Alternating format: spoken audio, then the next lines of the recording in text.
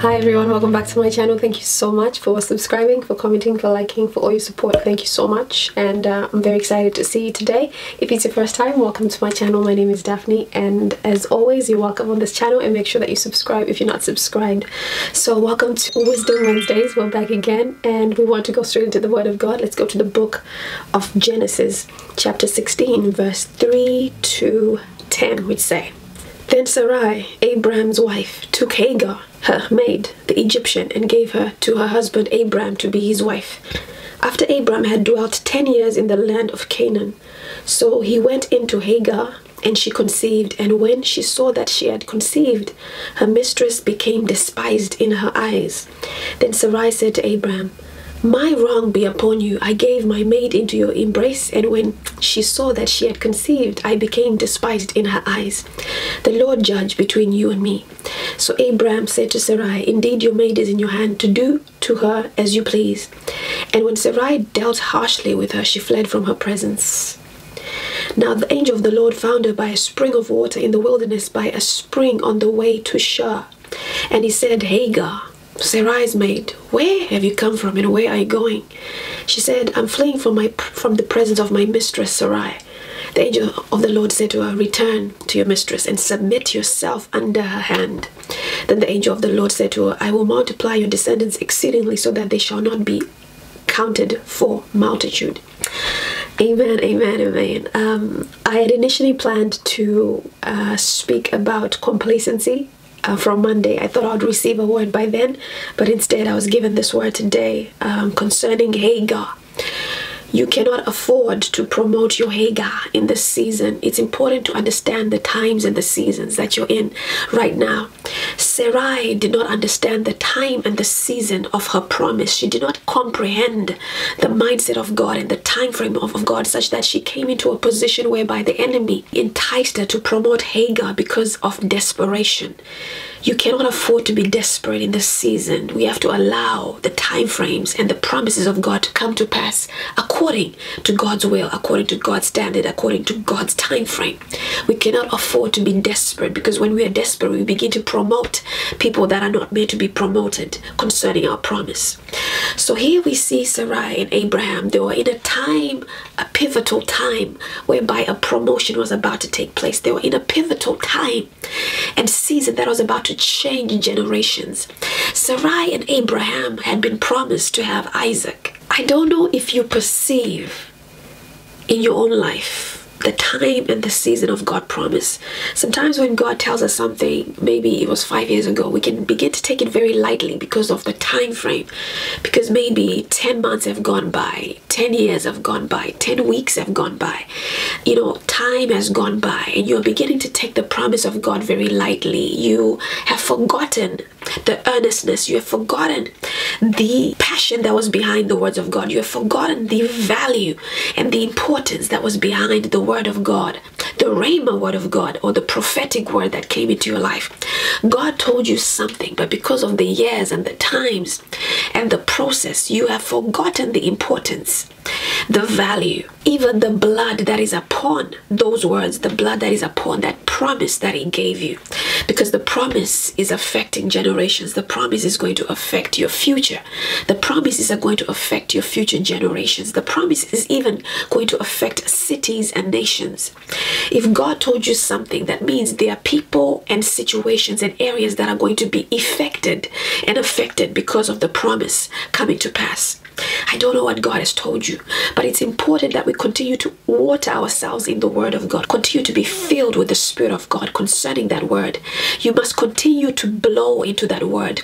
That word must continue to breathe in your life. That word must continue to breathe. The heartbeat of the word must continue to beat. It must never lose the rhythm and the beating that it had from the very first day that you heard that word. So Abraham and Sarah were given a promise. We're given a word in we're given a prophetic word that an Isaac was coming. And because of Isaac, that Abraham was going to be a father of many nations, that he was going to have children more than the stars in the sky. So this was a promise that affected generations. But the years began to pass by. The enemy began to speak in secret in the ears and the heart of Sarai. that look at you, look, you don't really have any children, you know, what's happening here, to the point whereby Sarah became so bitter that she began to blame God. And it says in verse 2, see, now the Lord has restrained me from bearing children. This is in verse 2. Sarah came to a position of desperation, a position of bitterness, such that she began to blame God, that God is restraining her from having children.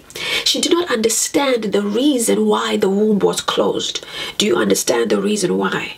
The womb of your finances, the womb of your marriage, even your physical womb. If you're facing something and the womb of that situation is closed, do you understand why it is closed?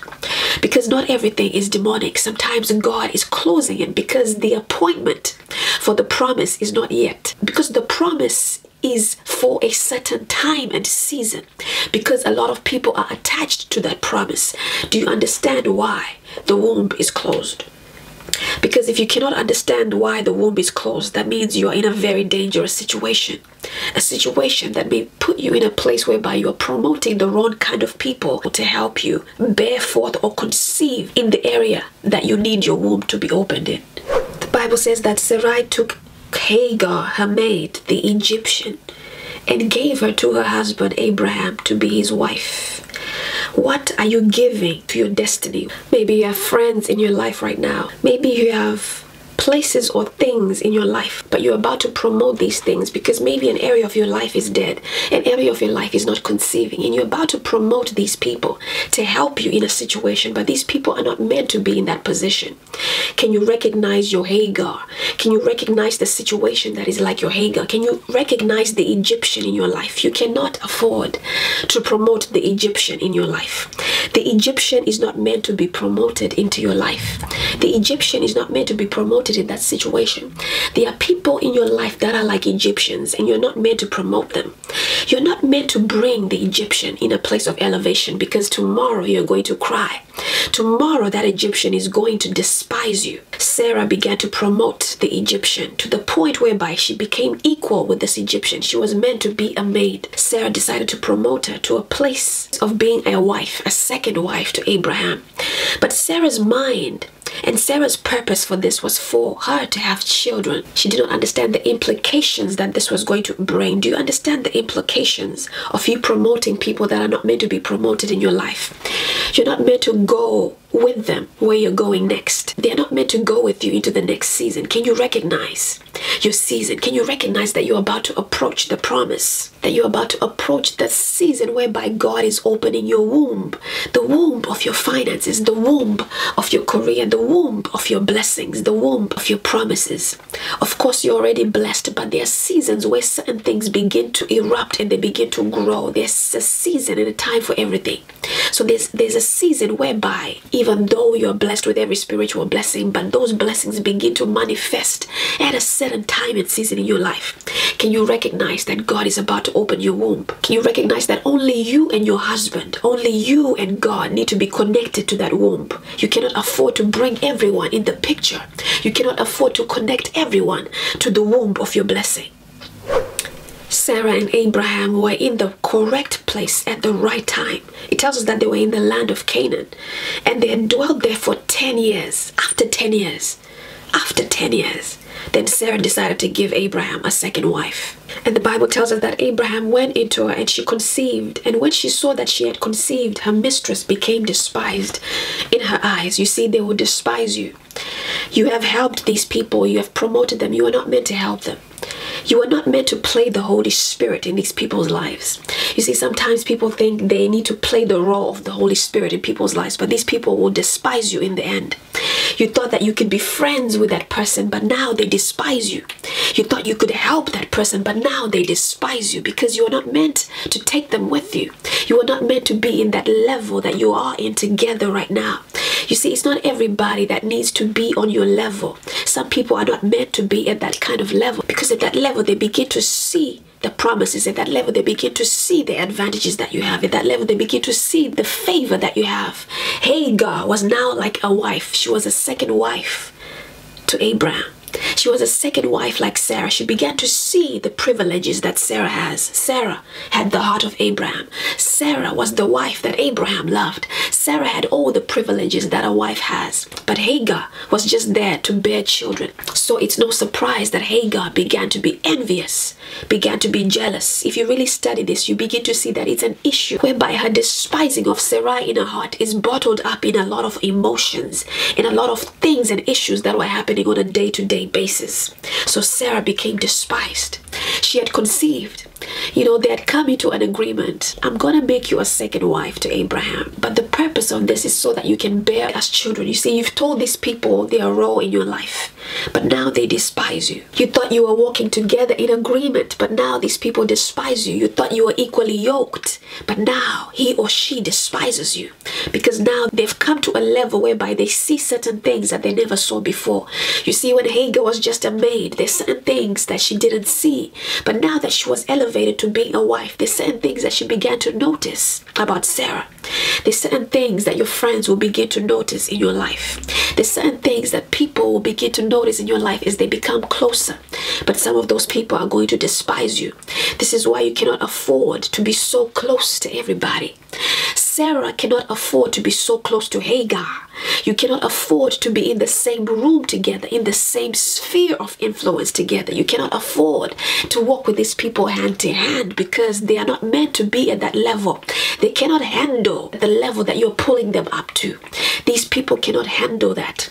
This is why we even see Abraham and Lot being separated, because there are certain people that cannot handle being on the same level as you. So God has to separate you from those people. So Sarah noticed that Hagar is no longer listening to my instructions. When I tell her to go and sweep that room, she gives me an attitude. She's no longer listening to the things that I tell her to do. I told her that she's just here to have children for us. She's just here to conceive for us. Now she despises me. She thinks that she's entitled to the privileges of a wife. You see, you helped these people, but now they think they're entitled to your privileges. They think they're entitled to your promises. They think they're entitled to partake in your blessings. Have you seen people in your life, and the fact that you're related to them, the fact that you have this relationship with them, they think they're entitled to your blessings. They think they're entitled to your privileges that you worked so hard for. You see, people begin to think that they're entitled to your seat, entitled to your throne, entitled to your crown, because you've promoted them to stand with you, because they're standing with you. They think they're entitled. But God has not called them to be entitled to your privileges. God has not called everybody to be entitled to your promises. God has not called them to be entitled to your breakthrough. We have to be a people that are ready to say, no, you're not entitled to my breakthrough. Even though we talk on the phone twice a week, you're not entitled to know my secrets. Even though we are in the same university, you're not entitled to come with me where I'm going. You see, we have to be people that are not afraid to say no. We have to stand up and protect our future. Stand up and protect your destiny. Stand up and protect your anointing. Stand up and protect your dreams, because not everybody is entitled to what you have today. Have you promoted your Hagar? Hagar was never meant to be promoted. The Egyptians in your life were never meant to be elevated to the same place that you are. You were never meant to walk with everybody where you're going.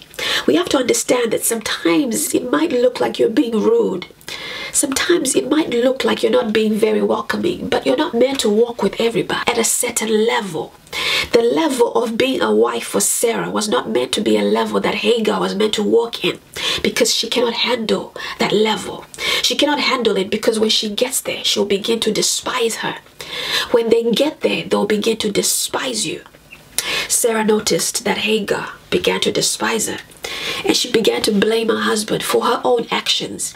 Are you blaming other people for your own decisions? You saw that these people are fighting you now. These people are despising you now. These people are showing you attitude. But this is because you promoted them. This is because you gave them the place and the room to do it. This is because you did not rebuke those people.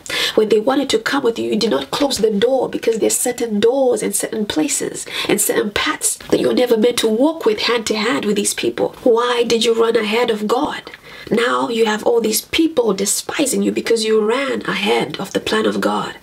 God says, let patience have its perfect work, that you may be perfect, that you may be complete and lacking nothing. There's certain promises that require patience to have its perfect work in you, that you may be perfect and complete, lacking nothing.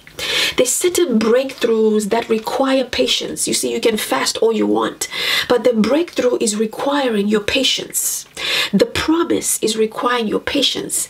And now because you were impatient and you were desperate, now you begin to blame other people for the problems that you're facing today. Are you facing problems because you ran ahead of God? You promoted Hagar. You began to give the Egyptians place and room in your life. You began to look at the wombs of the Egyptians because their wombs looked like they are fruitful. And so you took their wombs, and these people now despise you because you used their wombs, and they cannot handle the position that you called them and used them at. You cannot afford to use Hagar and think that there will not be a backlash. Hagar carries a certain nature such that when you use these people, they will despise you. They will feel used because when they get to that position, they see that there was nothing here for me. Though you promoted me in this place, but I don't have the privileges that you have. So they begin to despise you. Though we are friends, it looks like I don't have the privileges that you have. You called me to be your friend. You called me to be in this situation. You called me to be in this and that, but I don't have your privileges. I don't have your favor. I don't have your blessings. I don't have your grace. I don't have your anointing. So these people begin to despise you because they want what you have and they want everything. So when you promote these people, they begin to feel used because they cannot have what you have. You see, sometimes your Hagar is actually very innocent. Your Hagar is an innocent person. It's an innocent situation. It's an innocent circumstance. But the fact that you've elevated it, it'll begin to manifest as something else because it cannot handle that kind of position. I don't know what you're facing today, but you need to trust in the Lord. God is saying, trust in me. Do not promote the Egyptian. Do not promote Hagar in that situation. Trust in my provision. Trust in who I have set around your life. Trust in just what I have given you today. For this conception to happen, all you need is the Holy Spirit and Abraham.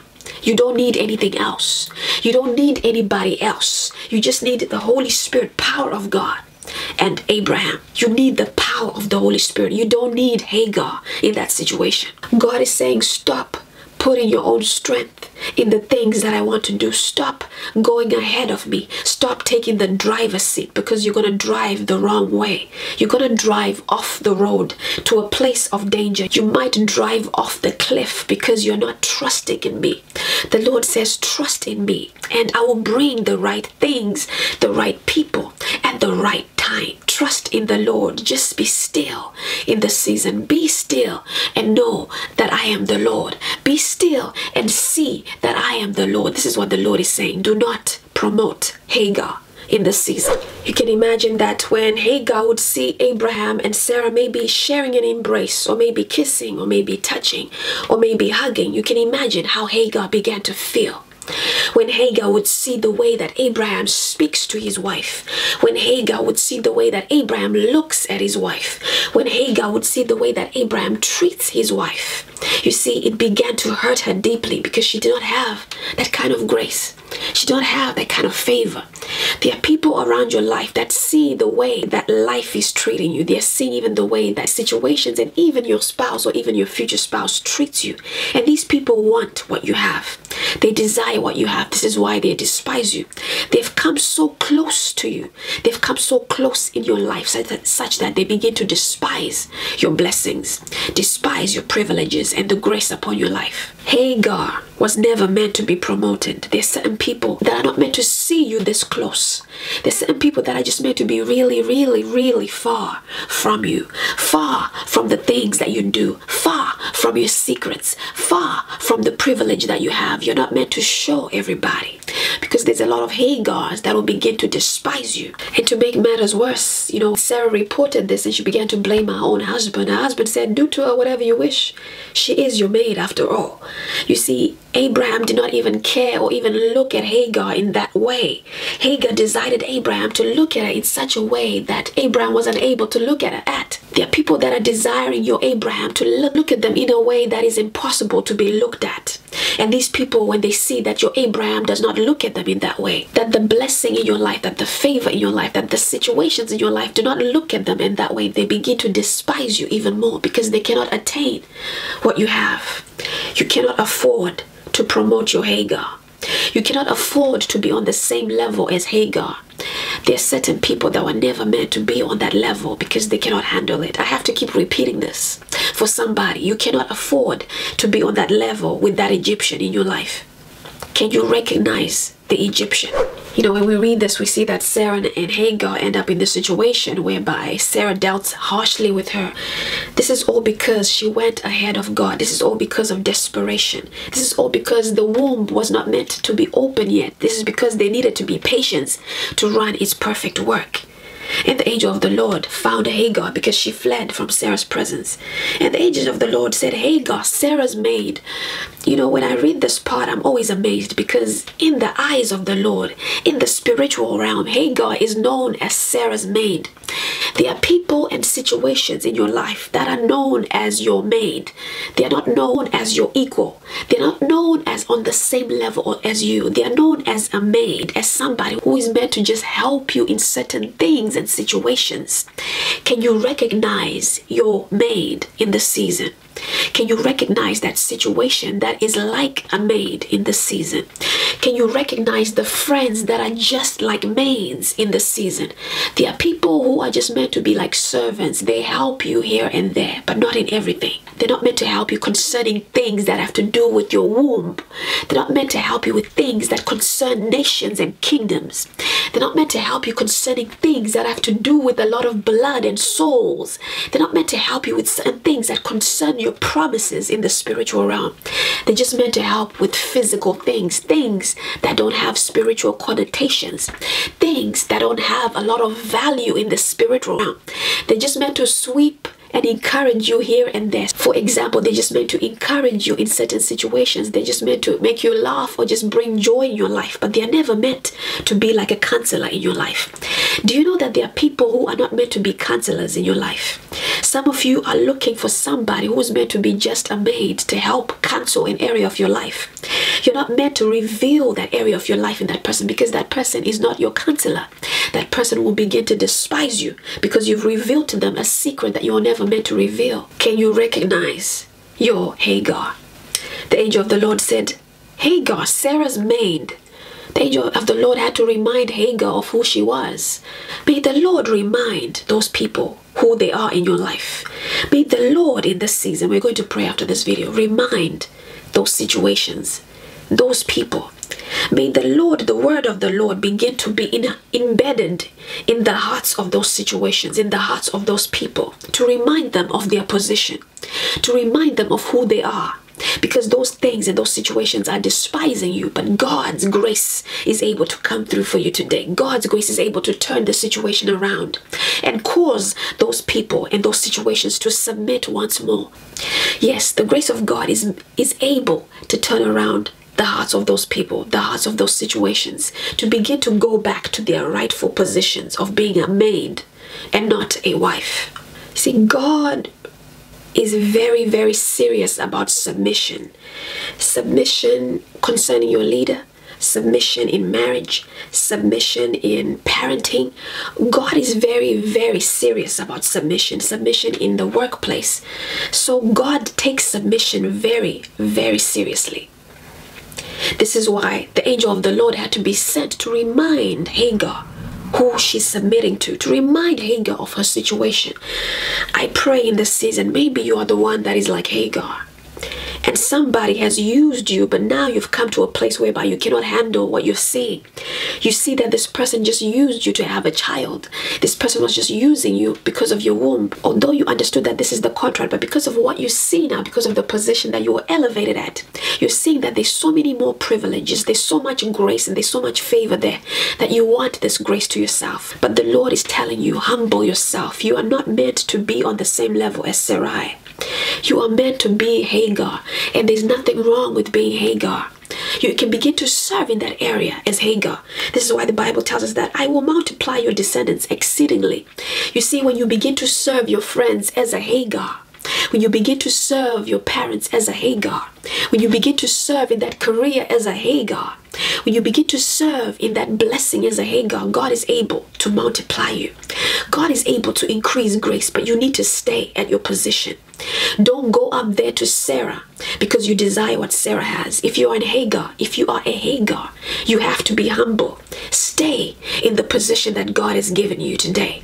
Do not desire the riches and the favor and the anointing of Sarah because you cannot handle it. Handle the anointing that God has given you. There's an anointing for Hagar. There's an anointing for Hagar. There's a grace for Hagar. There's a promise for Hagar. There's favor for Hagar when she submits under her mistress, when she begins to function in submission. I don't know if you are a Hagar today, or maybe you're like Sarah, but God is saying, stay in your position. Stay in your position. Watch who you're promoting. Watch who you're demoting. Stay in that place that God has given you, because you cannot handle any other position. We have to be content with the positions that God gives us in life. We have to be content and happy with the identities that we have, with the spheres of influence that we have, with the grace that we have, with the anointings that we have. We have to be content with that, because when we try and move and go to a different place in a different kind of shoes that we cannot fill, this is where danger begins to come. Are you like Sarah today? You're promoting people that are not meant to be promoted. You're elevating people in areas of your life that are not meant to be elevated. This is going to be very dangerous for you, because it can begin to birth forth an Ishmael. God wants you in this season. You're so close. You're very close to the promise. You're very close to the time where patience is having its perfect work. In fact, patience is having its perfect work right now, but it's now coming to a complete close. You're now coming to a point of a close whereby now the promise of God is coming to pass, whereby the womb is being opened. The womb is being opened in the name of Jesus. The womb is being opened in the season, and you're very close. You cannot afford to promote your Hagar.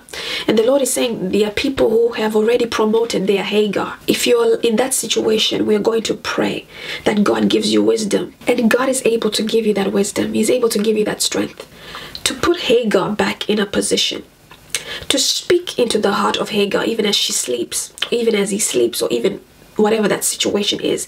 God is able to stir the heart as that thing or that situation is sleeping, to bring it back to the place where it needs to be.